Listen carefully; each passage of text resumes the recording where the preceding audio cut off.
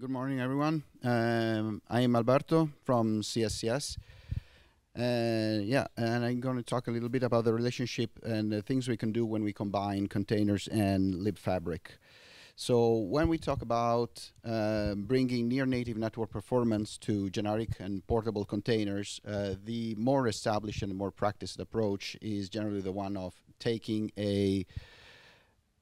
an optimized MPI stack from the host and replacing it into the container. This has been done several times on several papers, and it's generally well documented. But this approach has several problems and is very constrained, especially by MPI ABI compatibility. I think Mark just did an excellent job of explaining what's the problem, making some great examples.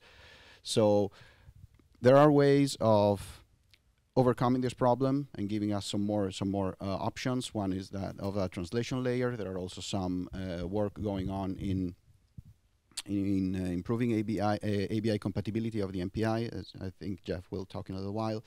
Another option is to work with communication frameworks instead of the MPI libraries themselves. So what is a communication framework?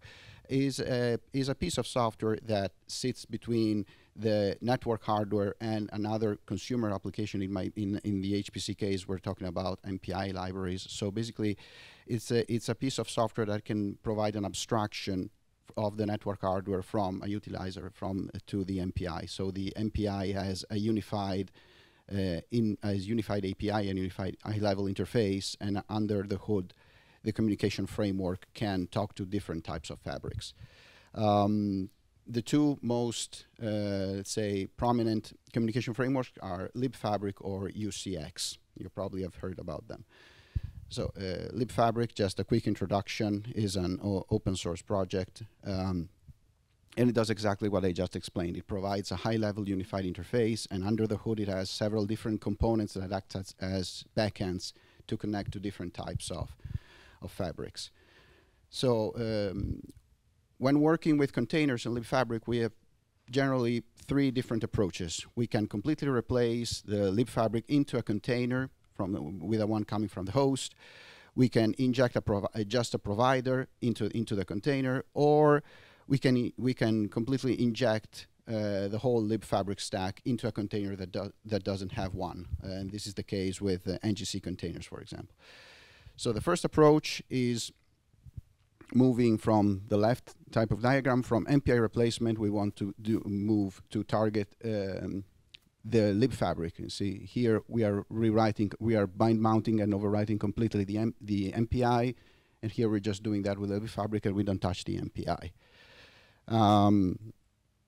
I'm going very fast, but if you want any details about this, there is a paper published that goes more into formalities and rigorous evaluation. So this is an experiment I did a little bit more than a year ago. This is an OZU bidirectional bandwidth test on ALPS, our latest generation system at CSCS. It's kind of hard to tell from the projection from the picture, but I can assure you that there are 4 data series in this plot. There is 1 native MPI and 3 container MPIs. So, and we're just working at the libfabric level. It also works with applications. This is an example of GROMACS. So in general, this has good applicability. But we cannot just stop here, because libfabric gives us the possibility of compiling separately a provider, so it as a dynamically linkable provider. So this external component that can be just picked up at runtime by another libfabric with which a provider was not compiled with. So the idea is now that we move from MPI replacement. We went to replacing completely libfabric, but now we are not even touching the libfabric into the container, and we're just adding a provider for a fabric that the container was not initially thought to work with. And we also demonstrated that this can work on PITS-Dyn, our previous flagship system. This is an open, basically the orange line is an open MPI container. If we add the provider for the Cray interconnect, we get to the green line. And the blue and purple lines are the native counterparts. Okay, so we replaced the libfabric. We added a libfabric. We added a component to the libfabric. What happens if the container doesn't have a communication framework at all, like libfabric at all? And this is the case of the NVIDIA NGC containers. They are very popular for ML and AI applications, but they do not include the libfabric. So, and this leads to very bad scaling on interconnects like the HP Slingshot 11, because the nickel, which is responsible for communication between containers and ranks in general, will just fall back to the UDP sockets. However, we can still completely mount libfabric and its dependencies from the host. We can mount a plugin from AWS. It's available on GitHub, and we can just tell Nickel to use the plugin that we just added to the container.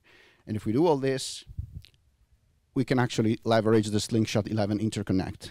So this is also a test that we made on Alps, and the gray line and the gray dots are the original NGC containers, and the red dots are the ones once we added the HP custom libfabric and the Nickel plugin. So that's basically all from me. Just a quick recap.